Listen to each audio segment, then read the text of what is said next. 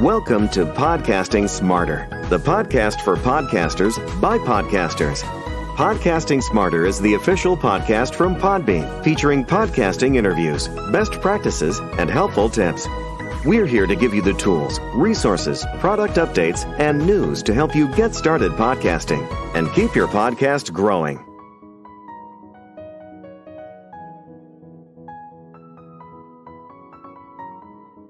Hello and welcome to Podcasting Smarter. This is Norma Jean Belenke, Podbean's head of events. And in today's episode, we're having a conversation with Arielle Nissenblatt, head of community and content at squadcast.fm and founder of Earbuds, where we'll talk about building your podcast community, recording best practices, and so much more. Stay tuned, and here we go. Hi, Arielle. How's it going? I love that intro. That was so radio. That was so cool. I'm great. How are you? Good. Good. We like to get excited here at Podcasting Smarter. So first of all, tell us what inspired you to become involved in the podcasting industry, because you're kind of everywhere these days, all over LinkedIn. You're speaking at a lot of conferences. So how did you first get started working within the podcasting industry?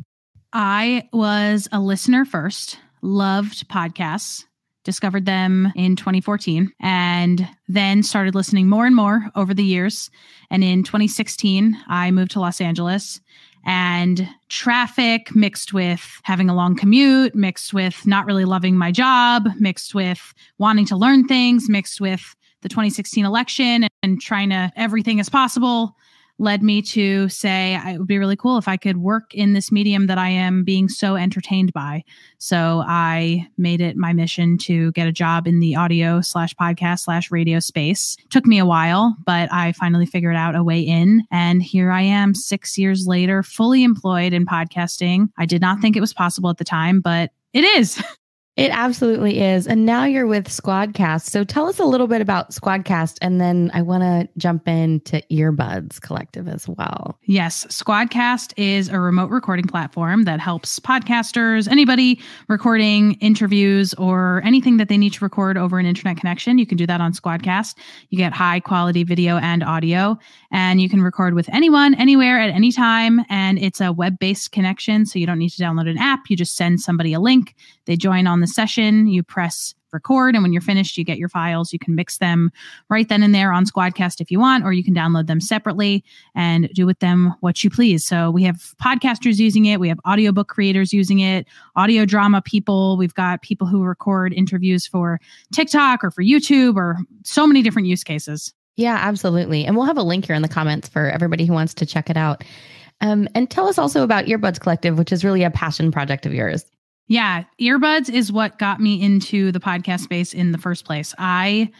Like I was saying, was living in Los Angeles and wanted to work in the podcast space, but also wanted to listen to more podcasts. And I didn't know how to do that at the time, because even in 2016, which is when I first had the idea for Earbuds, there were hundreds of thousands of podcasts out there. And I was listening to the same 5 or 6 every week. And my friends were also listening to the same 5 or 6 every week. And it was sort of an echo chamber of content, NPR adjacent content, things that were being created by people who left NPR to start their own podcasts. So I'm talking like Radiolab, This American Life, 99% Invisible, The Memory Palace, You Must Remember This, shows like that, shows that are very high quality, really entertaining. And I loved them, but I wanted more. And I knew that there was more out there.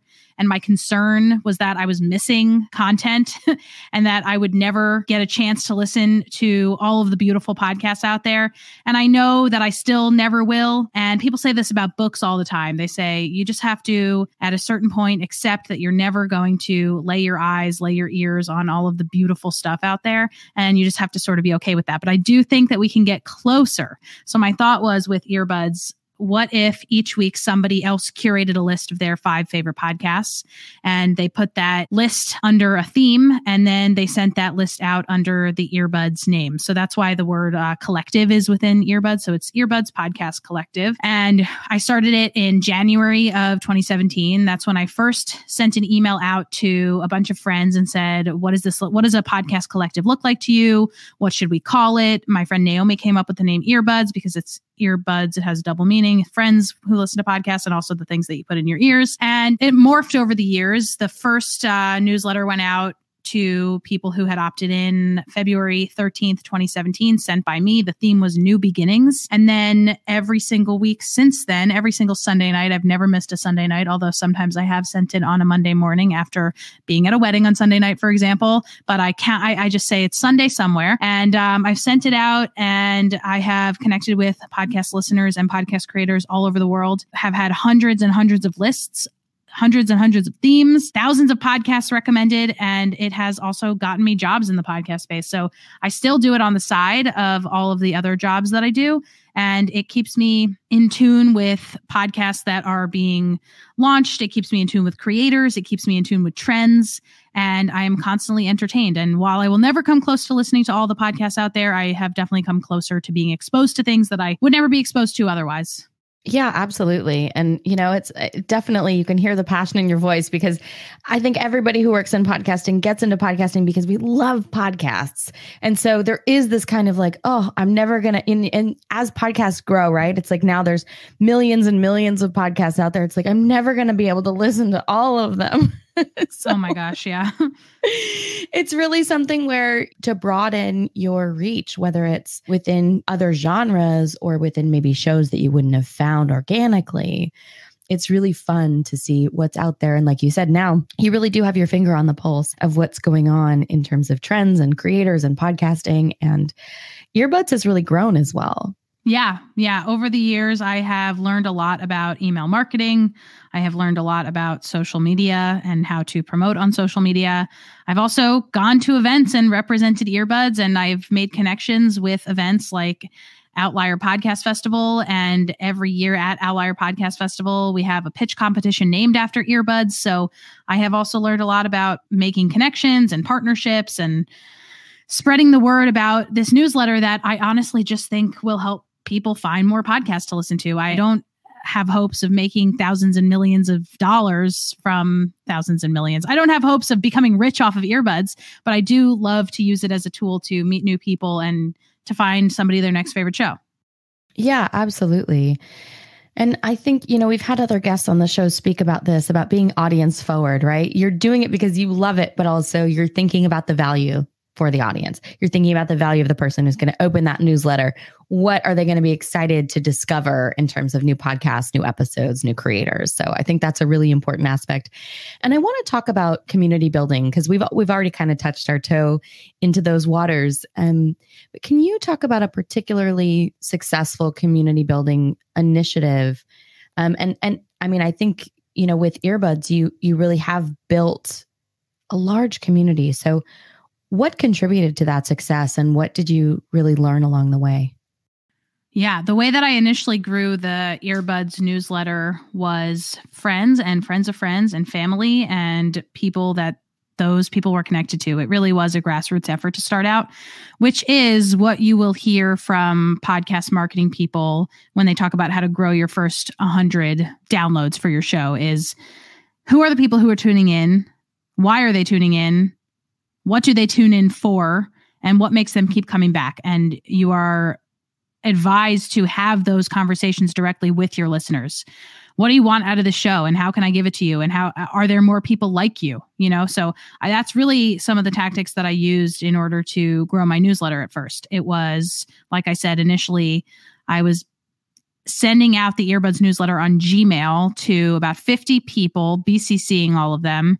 And it was friends and friends of friends and people that I'd heard through friends of friends, like, oh, this person listens to podcasts. Therefore, they're going to opt in to be in my newsletter. And then maybe some people will reply to me and say, hey, can I send this to somebody else? And the answer is, of course, yes. And then after a few months of sending out the email on Gmail, I accidentally CC'd everybody rather than BCCing everybody. And then I was like, you know what? I should probably learn how to use MailChimp. And then that really jump-started my marketing efforts, because I also realized that I needed a website, and I also realized that the website needed to have a really great landing page, and that landing page was optimized for people to actually subscribe to the newsletter and not just give tons and tons of wordy information or images. It needed to be clear and concise, and what are you going to get out of this newsletter? So all of these things built on each other in order to grow my newsletter.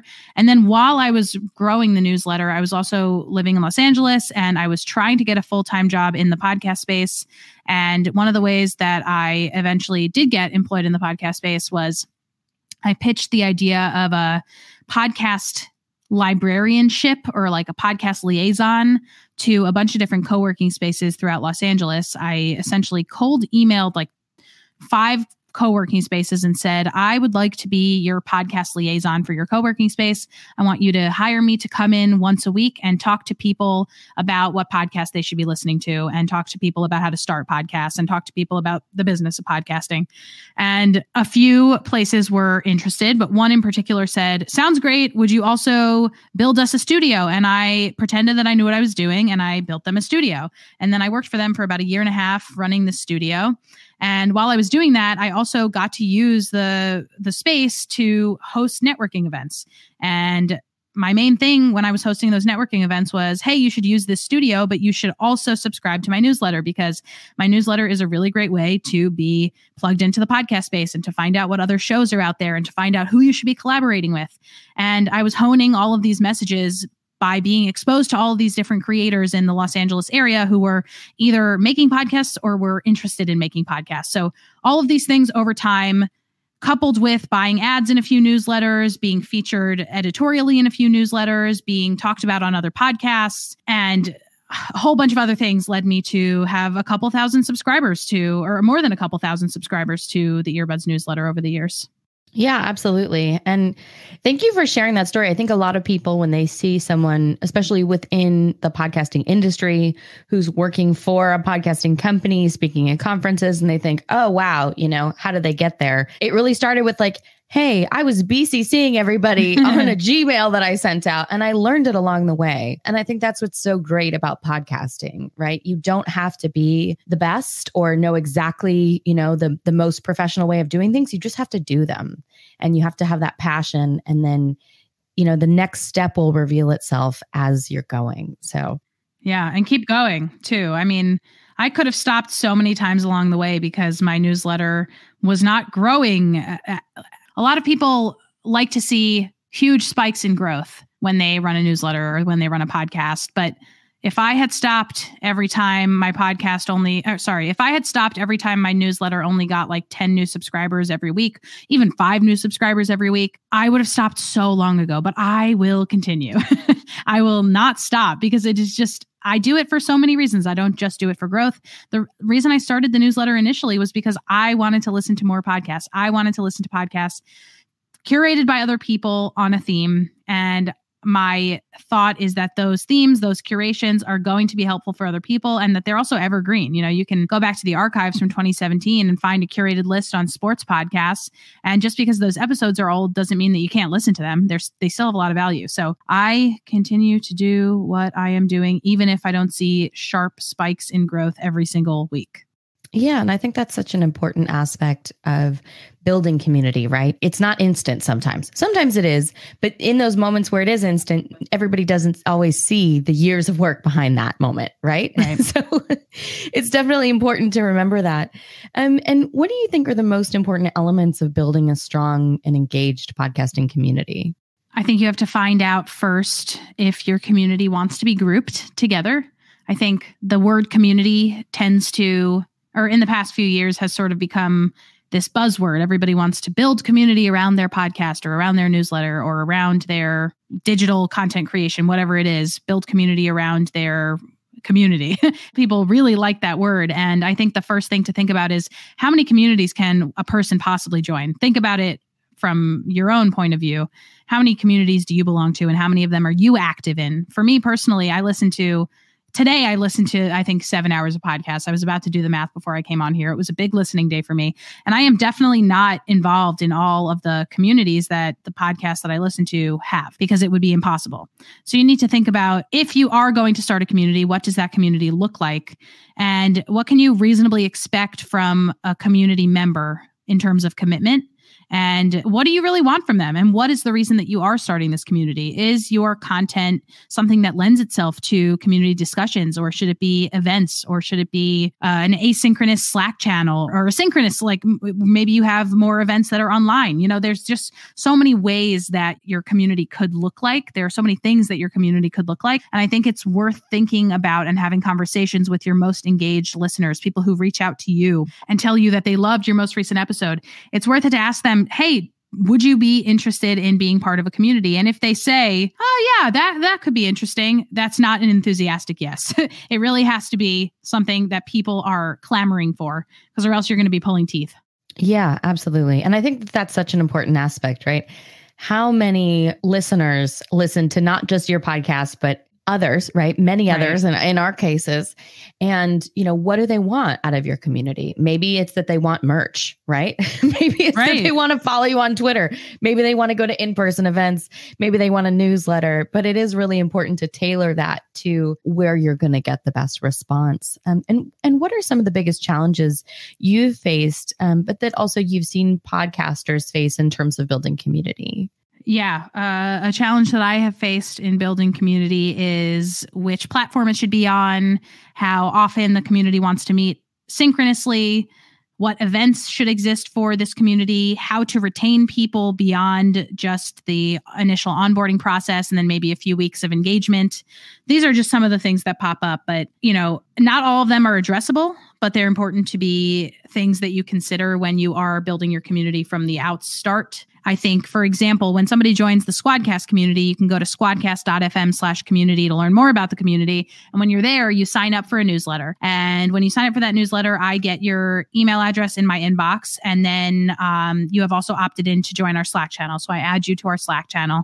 And then it's my job within the Slack channel to make you feel engaged and welcome and ask you to introduce yourself. And then it's kind of up to you what you want from the community. I have let you know through our onboarding sequence, through emails and through the Slack channel now, that these are all the things that are now available to you in the Squadcast community. So what do you want to do with that? Did you join the Squadcast community because of one of the bullet points on squadcast.fm/community that said you can join our beta program, or maybe you want to join our affiliate program, or maybe you want to attend member exclusive events, or maybe you want access to Squadcast meet and greets with our engineering team? There's so many reasons that you could potentially join our community, but then did we deliver on the promise? So these are just some of the things that you might be thinking about when you're joining a community, and then multiply that times 10, because when you are a podcaster, you're using Squadcast, but you're also using a hosting site. You're also using an editor. You're also using a marketing software potentially. There's so many different things for you to possibly be engaged with. And are you going to be involved in all of those communities? Because they're probably all really great. So there's just so many places where you might lose somebody. Yeah, absolutely. And at Podbean, as a hosting company, it's something where we realize that as well. There's just so many facets of building your podcast, right? I mean, for us, it's a complete solution, but something where, there are editing. There's a bunch of companies that are doing captions, right? Social media captions, show notes. It's really interesting, the different communities out there for different steps in a specific podcast's production process, right? So that's a really important aspect as well. I mean, just to kind of follow up, how have you navigated these challenges? From what I'm hearing, it sounds like you really ask. Yeah, we definitely do a lot of conversations with creators. We try to do a quarterly town hall with the Squadcast community where we ask them, what does this community look like to you? What does it look like in actuality? And what does an ideal version of this community look like? And then there are also people who sort of self-identify as leaders within the community. Maybe they post the most, or they DM me and they offer suggestions and they ask questions. And those are the people that I sort of rely on to be able to ask more personalized questions. What do you think the average community member wants from this space? And so I definitely rely on the people who have self-selected. I definitely rely on the people who have made it clear that this is something that's important to them. And I then take that and I apply that to the rest of the group. And if it works, I double down. If it doesn't work, I go in a different direction. Yeah, absolutely. And I think that's something where, podcasters of all sizes, podcasting companies, across the board, it's really easy to say, oh, we think we know what people want, or, oh, we asked a year ago, and this is kind of how we built things from there. But to continue that conversation is important. Yeah, I think that a lot of people stop at customer acquisition, but in this case, it's community member acquisition. You got them to the Slack channel. Good job. The numbers will look great for a month, but retention and continued engagement is very important when you are outlining your KPIs for what a successful community looks like. Yeah, absolutely.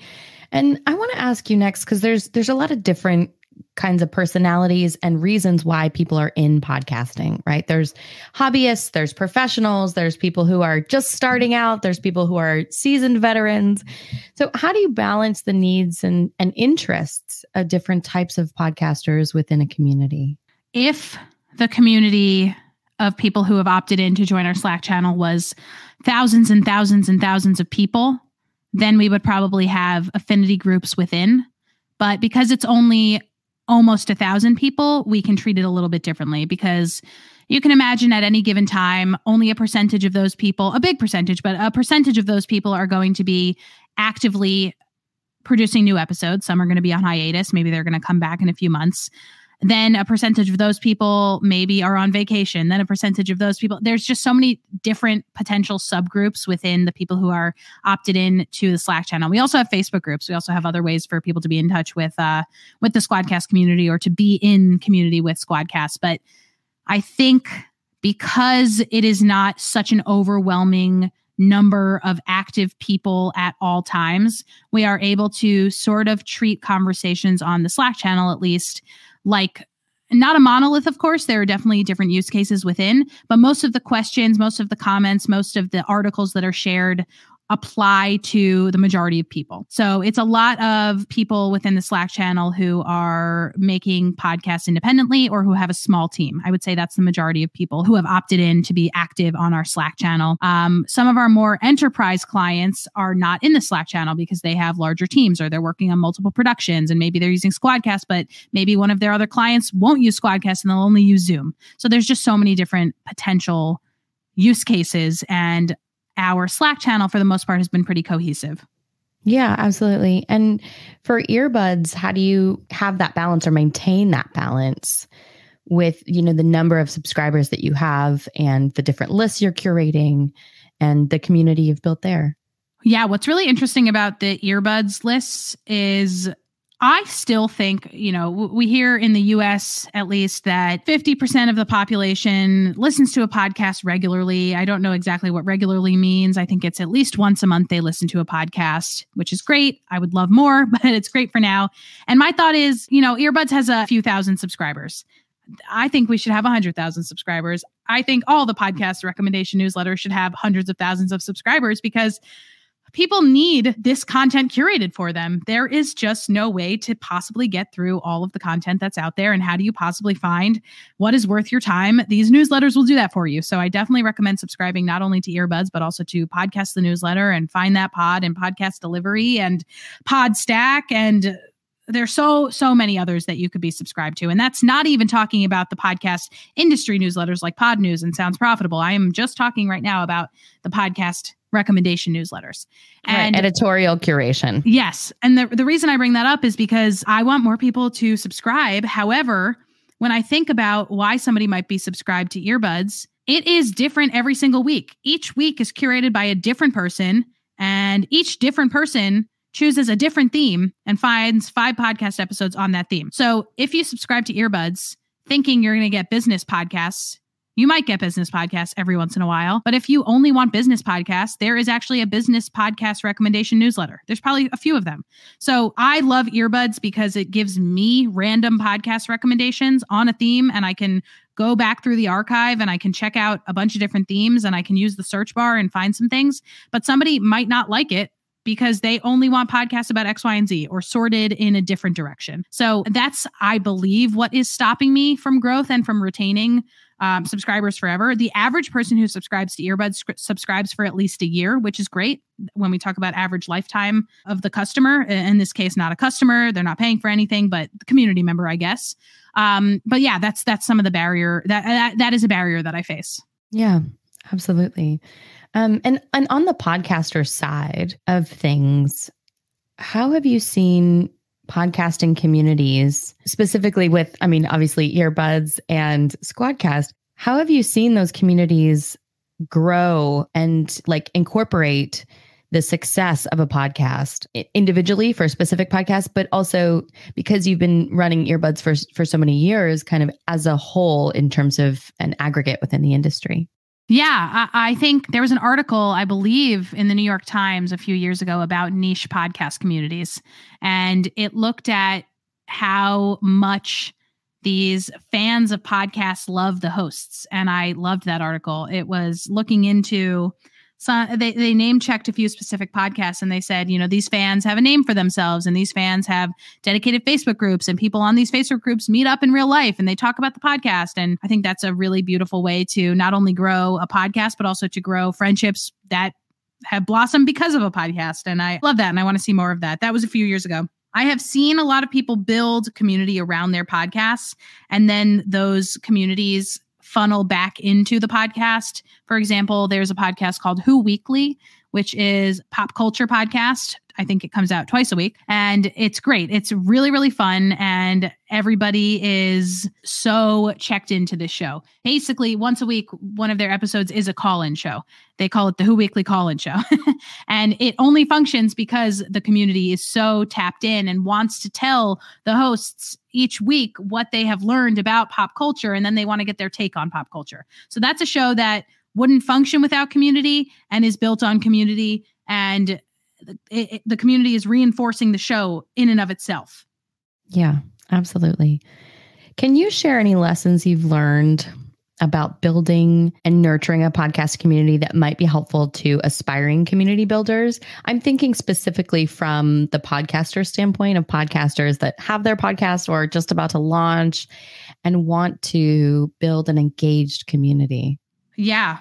I believe that if you have a podcast or you are about to launch a podcast and you want to build an engaged community, I alluded to this before, but the number one thing you should do is figure out what community looks like to your audience or to your potential audience. And the way you would do that is to have conversations with your audience if it exists already. And if it doesn't exist already, then with a potentially lookalike audience. So say you have a podcast about fashion. What does another podcast about fashion's community look like? Join that community. Lurk in the Slack channel or the Discord server or the Facebook group and see what people are talking about. See what the hosts are doing in order to facilitate conversations within that community, and see what you like about that approach and see what you don't like about that approach, and steal some ideas. And I'm not saying steal every idea, but I am saying take a note from people who are doing it successfully. And then run that experiment within your own community and see if people are interested. I think when it comes to advertising for your community on your podcast, you need to think about what is unique about the community that you are building that would make somebody want to spend their precious time in a Slack channel, in a Discord server, on a Facebook group, in a Slack or in a text chain with you, in a Patreon, something, anything that makes them spend their time away from what they're doing already. And you've got to assume that they are already doing a lot of things on the internet. And what is it about your community that you are offering that is going to be different, that is going to be worth somebody's time? That's the first thing I would do, is figure out who is doing it well and what do you want to take from them? What notes do you want to take from them? Yeah, absolutely. And I really like that stalking. It's not quite stalking, but it's joining adjacent communities. Well, hopefully right? you make a podcast about fashion because you really love fashion, and it actually would be helpful for you to be in another Facebook group about fashion. Right. And I think it's important also to realize, not just the content you're creating, because from a podcasting standpoint, from a podcaster standpoint, it's so exciting, when you have this new project and you're, really excited to bring your voice out into the world. But it's also important to look around and to see how you navigate the landscape of your genre or of your topic and what other podcasts are there and what kind of communities they've built. So I think that that's a really important aspect as well. And I really like what you said about thinking about where else people are on the internet, right? What else do their days look like? Because maybe you have a podcast about moms or something like that. And, moms don't have that much time, right? So right. Maybe you got to think about not only who your audience is, but how your audience is engaging on the internet as a whole, where they are, the frequency, the tone, the messaging. I think that's just such an important consideration in terms of building your community. Yeah. And what if your podcast is a car podcast and somebody is hearing a call to action when they're in the car and they don't have time? They don't have the hands in order to grab their phone and join your community on Facebook. Maybe your podcast literally is called like the commute podcast, and you really have to assume that people are commuting while they're listening to it, in which case community to you at the commute podcast might look like maybe a call-in show if somebody's able to get their hands on their phone when they are stopped at a red, I don't even know if that's legal, when they are parked and they are in park. There's just a lot of barriers that might make somebody not able to join your community or to do your call to action at any one given time. Yeah, they may be more of a newsletter audience for sure. Exactly. Get off your phones while you're driving. If anyone's listening to this while you're driving, please don't look at your phone. So that's such an important aspect, I think. And just the consideration of not only what does your audience want, where do they want it? What's the frequency? And then also, we greatly encourage podcasters to reach out to other podcasters here at Podbean because, whether it's guest swap, ad swaps, overall cross-promotional opportunities within podcasts.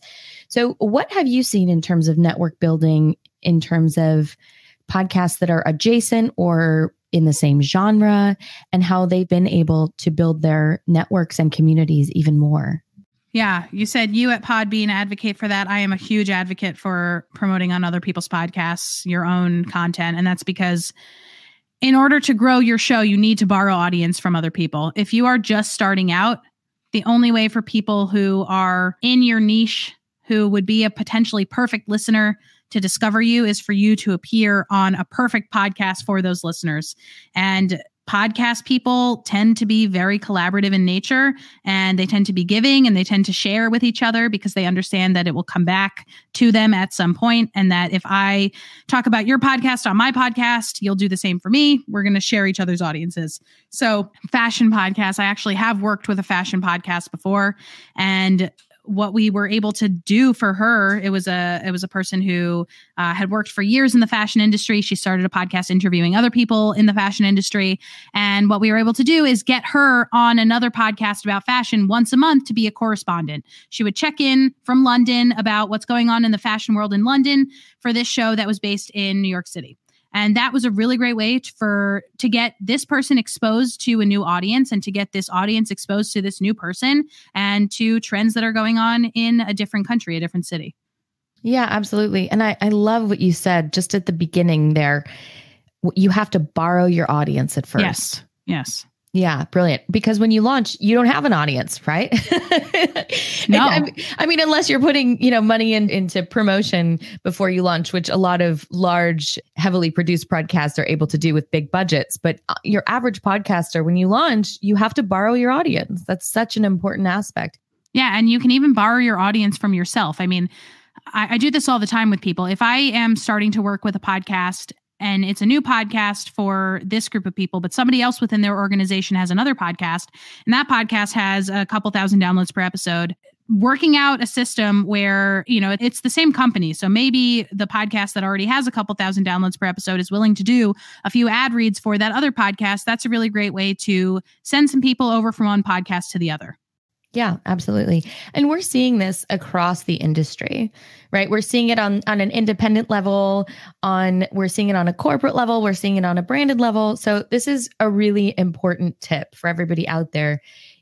Find other podcasts that are in your genre, build those relationships, whether you do episode swaps where they come on your podcast and you go on their podcast, whether you do ad swaps, whether you purchase advertising on other podcasts, which we talk about all the time here at Podbean with our ads marketplace, but use the audience that is out there to build your audience. That's such an important tip. Yeah, absolutely. Well, I want to ask next about how you approach networking and building relationships within the podcasting industry, because you really started with this passion for wanting to find new podcasts and listen to new episodes that you hadn't discovered before. And now, you're working with Squadcast, incredible. And you're speaking at a lot of conferences. And I got to say, you are all over my LinkedIn. So how do you approach networking and building relationships within the podcasting industry? I am very, very earnest about how much I love audio, and I wear on my sleeve exactly who I want to be.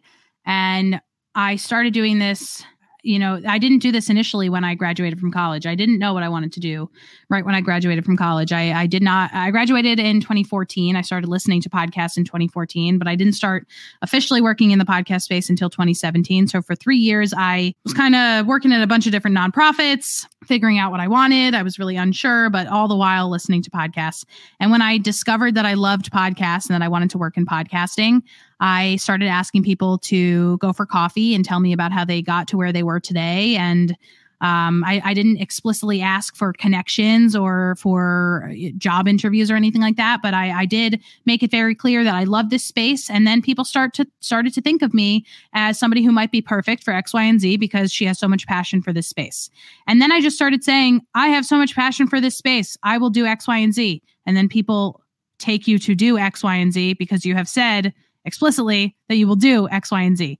And over time, I've built up a reputation as somebody who just loves audio and wants to do anything to do with audio. And of course, I now have my preferences. I like marketing. I like audience development, but I also stick me in anywhere. And I'm a general store of information when it comes to the podcast space. I don't know too much about the technical side of things, but I'm really, really skilled on the marketing, the audience development, even the production and even storytelling, things like that. I really listen to a lot of podcasts about podcasting, which helps. But I think it all boils down to I am very clear about what I want and how I want to be perceived, which is somebody who just loves this space. Yeah, absolutely. And that's a really effective strategy, right? Yes. People in podcasting are really excited about podcasting. We love podcasting. We want to talk to you. So, ask us out for a coffee, or say, hey, can I do an informational interview? Like a job interview, but I just want to know how you got to where you are and, what that career path looked like, because podcasting is a new medium and I agree. It's really exciting. We're still in a really exciting time as an industry. So we're all in podcasting because we love it. So absolutely.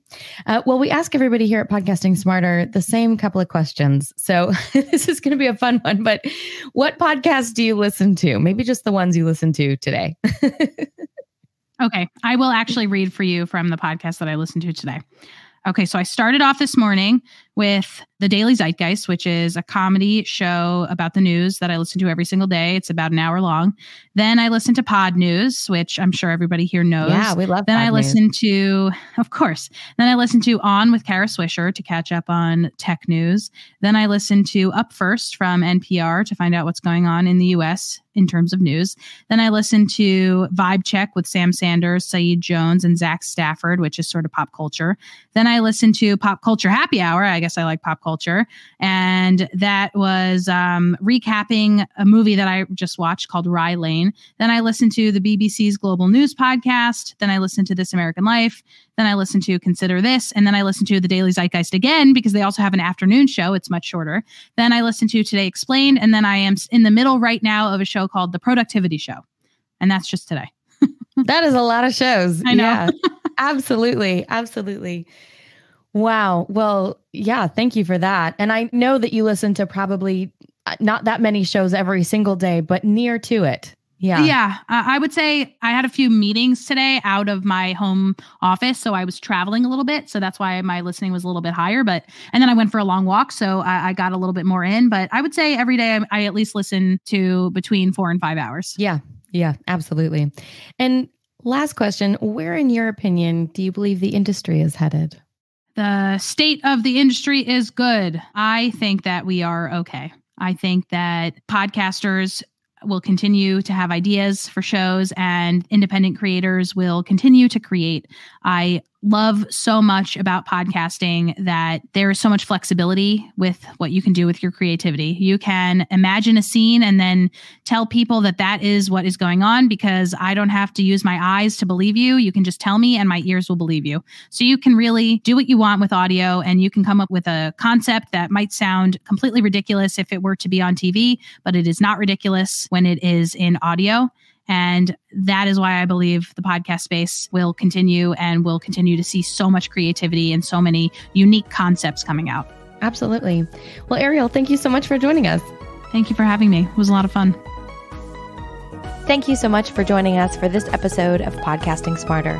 If you have any podcasting questions or want to get in touch, send us an email at podcastingsmarter@podbean.com. Thanks so much and happy podcasting.